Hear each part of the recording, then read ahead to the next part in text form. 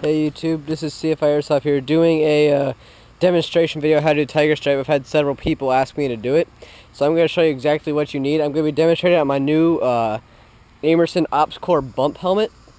It's an obstacle replica, my bad. So what you're going to need is you're going to of course need the helmet.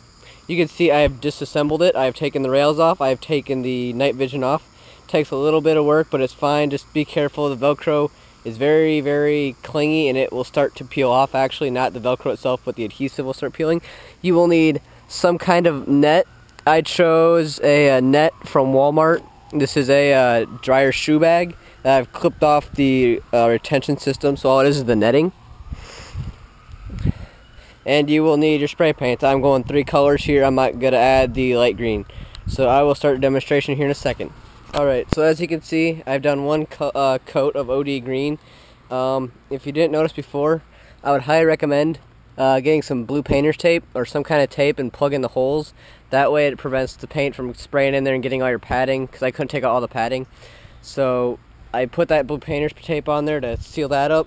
And as you can see, my first coat, I did OD green. You can do tan, you can do brown. You can pretty much do any color you want. I'm just trying a different thing. I've always done tan undercoat. I am going to try my hand at a green undercoat with some tan and brown lightly on top, and just to see how it kind of comes out for a woodland pattern. So there's the first stage, and I haven't touched the rails yet. I'm going to paint those here in a second. I'm actually going to leave those OD. You can paint them whatever color you want. You can actually leave them on the helmet if you want them all snake skinned in. I'm leaving them off to kind of add a little bit, to kind of bring out more green is what I'm hoping to do. So like I said, I'll keep continuing. Just kind of do a bit by bit video on it. So I got my helmet all prepped. I have my net around it. I'll show you how I secured that. I took some paracord here and I made a retention thing to hold it together. And then I took paper clips and like safety pins and just kind of pinned it all around the helmet like it would be a cover. So then you might notice it kind of bunches up. That's fine. That kind of just adds a little character to it, if you ask me. It doesn't need to be perfect, as long as you get the majority of the helmet looking. And then now I'm just going to kind of dust it with some tans and browns, and hopefully it turns out amazing. So I'll do a post picture video for you guys after this one. So as you can see here, the final product.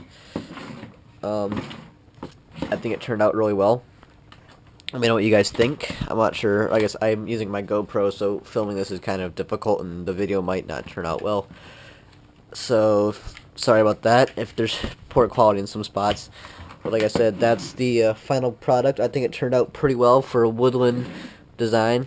I've done this on my other Mitch 2000 replica, and I really like this because what it blends in like is it blends in like a log. It's not going to blend in like woodland. It's going to blend in, like I said, like a log or something like that. So if you're playing in woodland, I would try to replicate this kind of pattern. All I used was khaki brown and OD green.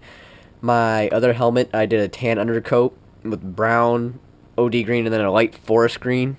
It's not that gray green. It's a really limeish looking green. You'll see it on my Mark 17. But so I hope you guys enjoyed.